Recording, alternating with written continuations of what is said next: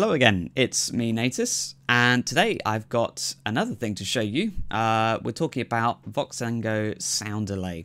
It's a free plugin and I use it quite a lot actually when I'm making drums. So this is a bit more production focused, but it's a really helpful tool, specifically when it comes to aligning the phase of different drum layers. So particularly when we're doing things like snares and kick drums. This is super important, especially the further down the timeline of the project you go when you're developing it. Sort of in the later stage, you start doing bus processing and things and adding compression and distortion.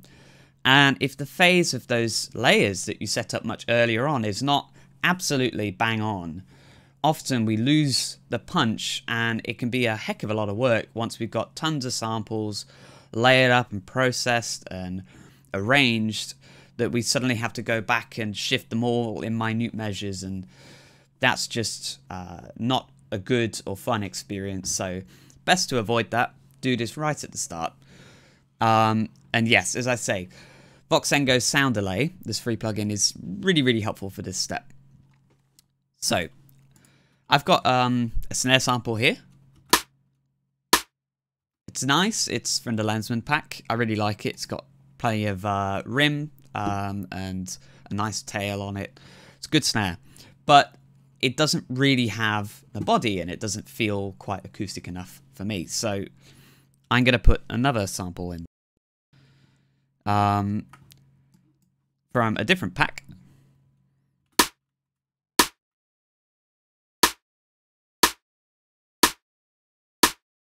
It sounds alright actually, that sounds pretty passable. I probably wouldn't worry too much about this, but I can perhaps get it more in phase. There definitely doesn't feel like it's quite there. Sounds like almost there's a little bit of rumbling going on somewhere in that sample. So usually at this point I go to my mixer and I find the phase invert button and I just check.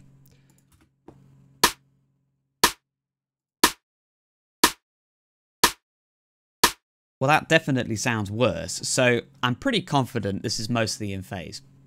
But here's the key thing.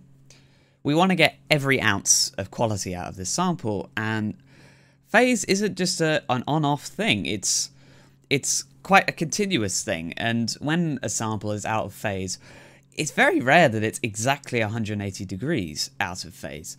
It might be a bit more in a grayer area, so when we flip the phase with the phase invert button, we might not actually be inverting it quite as exactly and getting it quite as exactly in phase as we'd hope. So this is where Voxengo Sound Delay comes in. Now, what I'd normally do with this plugin, if it's not explanatory enough in itself, it delays the sound, which can help us with phase issues. So the way I'd normally actually work with this is I'd actually try to make things sound as bad as possible, not as good as possible, because it's much easier to hear when something is completely out of phase than when something is completely in phase. And we have a handy 180 degrees phase invert button, so we actually could just work with the out of phase stuff to begin with, and that's much easier to hear. So let's try and make it as bad as possible. So let's invert it for the start. It's already a lot less punchy. And when we're making it out of phase, you want to listen out for when the very fundamental tone of the snare and its layers are really quite quiet, and it's actually the overtones that are getting emphasized more, things like the octave and the fifth, and the second octave, and even major third, things like that. When they're out of phase, they start to resonate louder. So let's have a listen.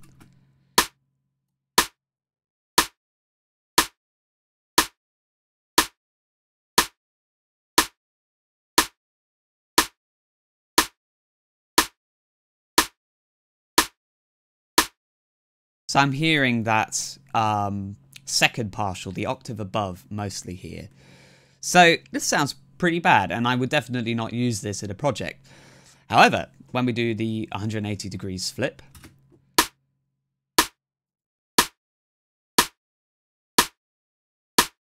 it's now pretty solidly in phase, and it's a bit more exact than if we just left the sound delay out.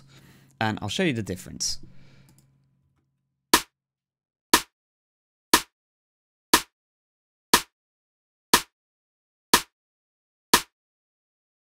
It's actually quite noticeable, which is scary because initially I thought, you know, those samples, they sounded pretty together. But the amount of punch that you get from just doing this extra little step is incredible. And it will really, really help tighten up those drums so that you don't have to sort of manipulate them quite as much with compression and things. Or if you do want to do that, the samples carry through. They don't sort of disintegrate when you start trying to do stuff with them. I think the most obvious telltale diagnosis of whether there's phase issues is when you start putting distortion on, and you can hear warbling and beating between the samples. And so we want to avoid that, and this is a really great way to just quickly fix those phase problems as best as you can. Much better than just using the phase invert.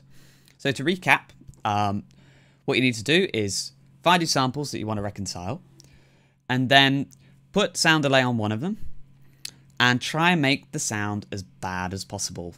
You start hearing those upper harmonics rather than the lower ones, and it doesn't sound punchy, it sounds thin and not good.